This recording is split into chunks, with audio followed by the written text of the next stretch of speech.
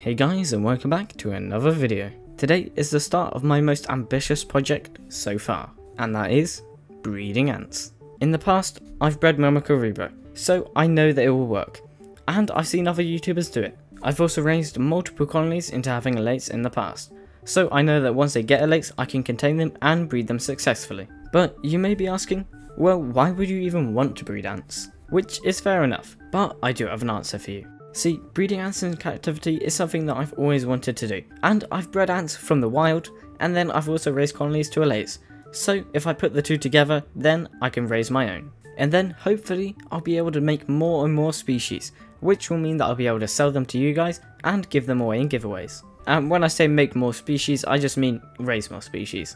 So now it's time to see how I'm gonna do it. So recently I went to Homebase to look for some boxes. Originally, I was going to get a massive box, like 100 litres, and then I was going to section it into 4, put outwards in there, and then raise them like that. But when I saw these crystal clear boxes for only like £1.50, I had to get them. So that's what I did. Now that I had the container for the ants, I need to add some sand. This is so it can regulate humidity, provide a space for them to live in, and also provide some enrichment. I bought 3 colonies, so I bought 3 tubs. I bought pheidole paullidula as they're fairly cheap and easy to raise. They're also granivorous, which means that they eat seeds, so I don't have to worry about feeding them as much. And that will give me a higher chance for success as I won't have to worry about them dying as much. I got all 3 of these pheidole from Ants HQ. I ordered them on the 2nd and they came on the 10th, which isn't that good, but I guess it's just because it was quite cold and the shipping only resumed on the 4th. And yes, there will be a separate video for the unboxing of these girls. But apart from the shipping, everything else was fine, as they came with a bunch of workers and even some lunatics. After I got them, I left them in the dark for about 2 days so they wouldn't be as stressed out. I've also supplied each colony with a spare fresh test tube, so if their water runs out they'll be good, or if it goes mouldy. Now, one thing that I do have to be really careful of with this species is the fact that they are tiny. And I mean, these are one of the smallest species that you will find. Now, of course, there are always going to be smaller ants than, well, pheidole, but these are still really small, and I have to worry about them crawling out their setup or squeezing in between the gaps. Another thing I have to be careful of is these guys' mages, as later on in their life they will get massive workers with giant heads, and although these guys are still going to be small, they're still going to pack a punch. And individually, yes, they're going to be quite weak, but you can imagine 3 colonies with, well, a considerable amount of workers and mages are going to hurt quite a bit. So keeping them in a secure setup is going to be key to making them breed. But now that I've moved them into the secure setup, well, hopefully secure setup, it's time to feed them. Because if you think about it, these guys have been in the mail for quite a few days now, so they're going to be quite hungry for protein and for some sugar. And hey, if you're enjoying this video and want to see similar content, make sure to go down and subscribe, as it's free and only takes a moment of your time. And whilst I'm on this subject, I just want to thank you guys so much, as in the past month we've got like 60 subscribers and we're on 450.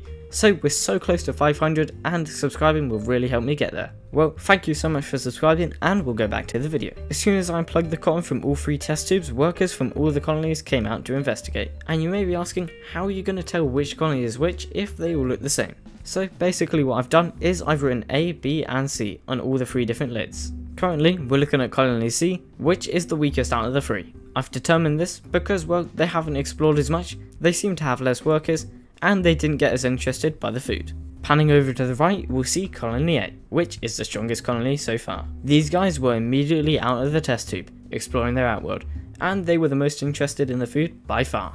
And then at the bottom is colony B, which is, well, in the middle, as they were kind of interested, but not as much as colony A, but more than colony C.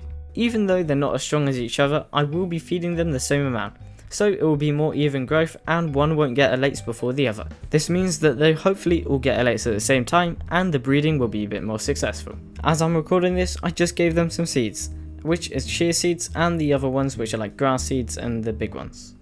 And although they've only been in there for a few days now, they've already started to build with the sand, which is really good.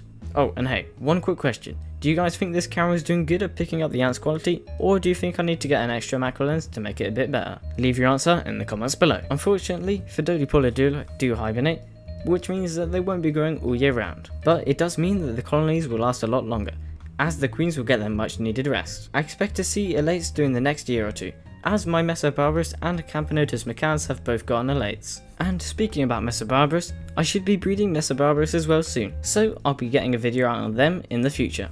And I say in the future, but really I mean in the next week or two, as they were in my original order, but when they arrived, it was only queens, and I ordered them with workers and queens, which is kind of annoying. But it's not Answer HQ's fault, as they did send them with workers and a good amount of insulation. It's the UPS's fault, as they just shipped them bad, or well, I don't know what they did, but the workers came disintegrated. Like literally disintegrated. So I will be sending the queens back and getting some replacement colonies. And when I get those colonies, I'll make a video just like this, but for Mesobarbarus. And hopefully it'll be a bit easier as they'll be bigger and I've done this before. I'll also make a DIY outward tutorial from these home base boxes, as they have a really nice seal and are perfectly clear. Here you can see the workers eating and they quite like these mealworms. So over the next few weeks I'll be feeding them 2 or 3 times a week with mealworms and fresh sugar. Oh, and if you're not already, I'd really recommend making your own sugar water, as it only takes about 20 minutes to make bottles that will last months, and also breeding your own mealworms, as it's super easy and can be set up in the matter of like 10 minutes. And if you guys want me to show you how I make my sugar and mealworms, tell me in the comments below, and I'll do it. And I would really recommend it if you're keeping a lot of colonies, as I know food and sugar can be quite expensive for these guys, especially if you're buying like wakushi or well some sugar snaps. And I'm not saying either of these are bad, I'm just saying they're quite expensive for what they are, especially the sugar snaps. So the last minute or so of the video will just be macro shots of these guys exploring their outworld and eating food. So if you're gonna leave, that's fine, but before you do, can you tell me in the comments below which colony is your favourite? A, B or C? And whilst you're down there, join the Discord for a chance to win a giveaway. And thanks for your time.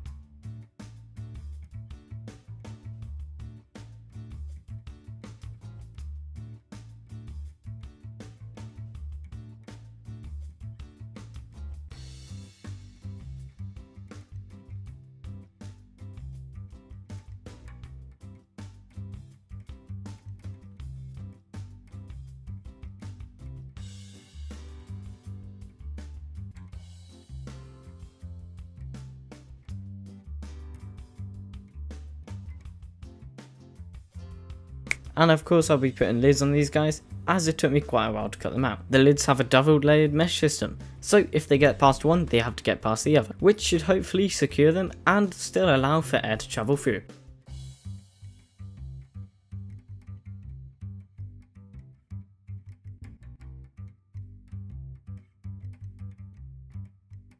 Thanks so much for watching, don't forget to like and subscribe, and I'll see you in the next one.